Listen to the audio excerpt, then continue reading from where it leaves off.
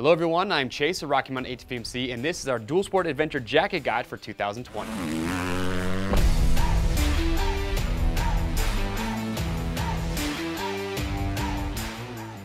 All right everyone, thanks for checking in. Today in this video, we're going to show you some of our favorite picks for Dual Sport Adventure Jackets. As many of you know, we log thousands and thousands of miles on our adventure rides every year. We document those rides so you can actually watch those on our YouTube channel. But in this video today, we just want to show you some of our favorite picks, ranging in price point as well as technicality.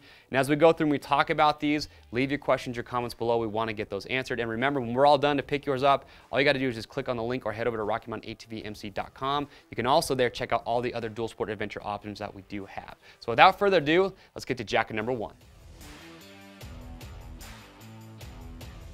So to get started, jacket number one in the lineup is the Battleborn jacket from ARC. Now I've got Josh here who is wearing it. Josh about 6 feet 2 inches tall, just over a 40-inch chest. He's wearing a size medium, so use him as a size of reference. Always make sure you use the sizing guide. But remember, we know with adventure gear that fit is very important. That's why we have our fit guarantee. If you buy a set of adventure gear with a jacket, pant, boot, glove, helmet, if you're not happy with how it fits, you can send it back in brand new unused condition, and we'll give you free shipping both ways on your first exchange.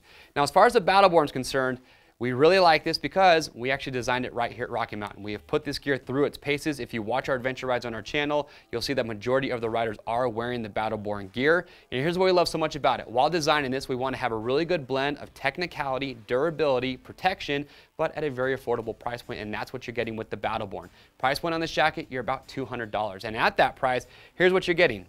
600 denier shell, ballistic poly fabric over the top of the shoulders for better durability. You have CE rated armor in the shoulders and the elbows. Comes with a back pad included, but that's not going to be CE rated. But if you look at the front, you've got multiple pockets. You've got chest vents up here at the top, bicep vents. You're going to have exhaust vents in the rear, lots of reflectivity, plenty of adjustability, and also a unique feature about the Battleborn jacket you don't see on too many other options is in the back there is a hydration pouch. So if you want, you can pick up about a 2-liter hydration bladder, and you can rock that with this setup. Now on top of everything that I just talked about, you're also getting the waterproof Z-liner on the inside. You have a thermal quilted removable liner as well. And as you can see, Josh is wearing the matching Battleborn pant. The pant's going to run you about $150, so a great value there as well. So you can pick up the jacket and the pant as a full set. But if you're shopping for a rock-solid set of gear at a very affordable price point, Battleborn from ARC is an awesome choice. So jacket number two in the lineup is the Off-Track from Revit. Now with the Off-Track, you're going to bump up quite a bit in price. You're going to be over the $400 mark. But there are some features about this jacket that we really like, and that will definitely distinguish it from the Battleborn that we just showed you. Now real quickly, let's talk about fit. This is important. With the Off-Track, Josh fits for a size medium, and that's what he is wearing. And the chest and the shoulder area and the sleeve length, he's okay, but you'll notice that the length of this jacket, Josh being 6 feet 2 inches tall, he mentioned that he could use a little bit more length in the front. It does have the drop seat in the back, so if you are a taller rider like Josh and you want a little bit more added length to the jacket, you might want to consider going up one size. It does have more of that European cut compared to that Battleborn that we had just shown you. But with the Off-Track, here's what I like about this jacket. Couple things that are going to really help you decide if this is going to be the best option for you. When it comes to warm weather riding, this jacket is going to have a lot of venting. You're still waterproof with the removable waterproof liner. You have removable thermal liner on the inside, but when the temperatures get warm, here's what I like.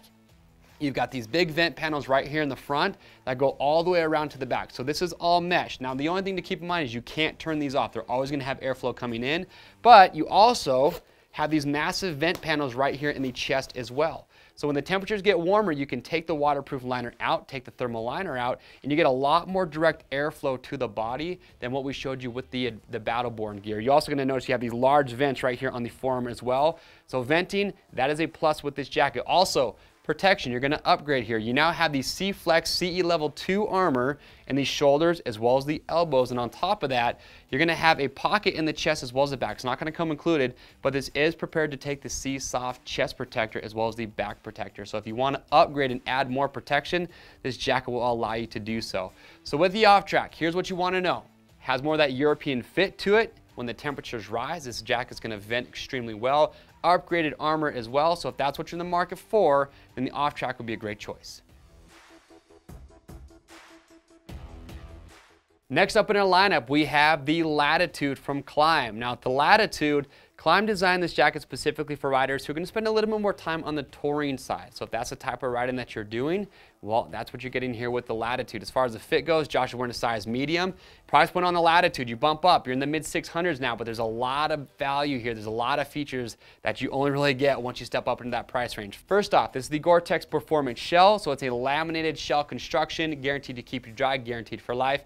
But keep in mind, this is shell only. There are no insulated liners on the inside, so you need to have your own base layers. Some riders really prefer that. They don't have to worry about an insulated liner, taking that out or putting it back in, but just something to be mindful of. But you've got that performance shell, 840D Cordura in those high abrasion zones in the shoulders here. You'll also notice on the elbows, you now have goat skin leather on the elbows, comes all the way down the forearm as well. The pockets on this jacket are actually really functional, some of our favorites so far. You got the hand warmer pockets, which we really like. You've got these pockets here on the chest, which double as vents as well. And also, we got to talk about armor here, because that's also a big upgrade with this jacket. You have the D30 T5 Evo XT armor in the shoulders as well as the elbows. It's a very high quality D30 armor. Also, you have the Viper Stealth back pad in here as well. So if you are shopping in the Climb lineup and you're going to stick more to the touring side of things, you like the fit of this jacket, this will be a great option. But also keep in mind, you could, this may be a little bit out of your price range, or maybe do a little bit more off-road riding on your dual sport adventure touring rides. You could also check out the Carlsbad, and also from here you can step up to the Badlands Pro, which is the next jacket in our lineup. All right, so to finish everything off, we have the Badlands Pro from Climb. Now the Badlands Pro is for the rider looking for, honestly, the ultimate when it comes to technicality and performance in a dual sport adventure jacket. That's who Climb designed this jacket for, was to go around the world and back. Now, price point on this, you're going to be around $1,000 mark, but there's a lot of technicality that you're getting here in the Badlands Pro. So Josh, again, he's wearing a size medium. If you look at the fit compared to Latitude we just showed you, definitely a little bit more roomy in the chest and the torso area. But here's some of the key differences between this and the Latitude to help you decide. First off, you're now getting the Gore-Tex Performance Pro shell. It's a 3-layer laminated construction, and the big difference between this and the Performance shell from the Latitude is that Climb says this will have 25% more breathability. You're gonna have more pockets, more venting, so for more dual sport adventure riding, a little bit slower off-road, you're getting more airflow going through. And on top of that, you can't overlook the durability that you're getting with the Badlands Pro. If you look at the shoulders and the elbows, they're using a fabric called Super Fabric. And honestly, when it comes to abrasion resistance, Super Fabric's hard to beat. It is that good. You're also going to have carbonite ripstop material here in those other key impact areas. And on top of that, you have the Climb Custom D30 armor. It's their Aero Pro. It's going to offer more coverage. It's going to breathe better. You're going to have that in the shoulders and the elbow, CE level 2. And you also have the Viper Pro back pad in the back as well, which is also going to be CE level 2. Now keep in mind, just like the Latitude, the Badlands Pro is going to be show only. And also, with all that technicality that we just talked about, it does add a little bit of weight to the jacket, but the nice thing is that on the inside, they do have a kidney belt that comes included that will help support some of that weight as you're wearing the jacket. So again, if you're just looking for the ultimate as far as technicality, durability, and protection goes, Badlands Pro is going to be the choice for you. All right, so thanks for checking out our 2020 Dual Sport Adventure Jacket Buyer's Guide. And remember, if you have questions or comments about any of the jackets that we talked about today, leave those below. We'll get those answered. And to pick up your next jacket or to see all the other jackets that we offer at Rocky Mountain, you can click on the link or head over to RockyMountainATVMC.com. Remember, orders over $75 ship free. If you guys like this Buyer's Guide, we have it for all the major categories for Dual Sport Adventure riding, so make sure to subscribe to our YouTube channel, and that's going to keep you up to date. I am Chase, and we'll see you on the trails.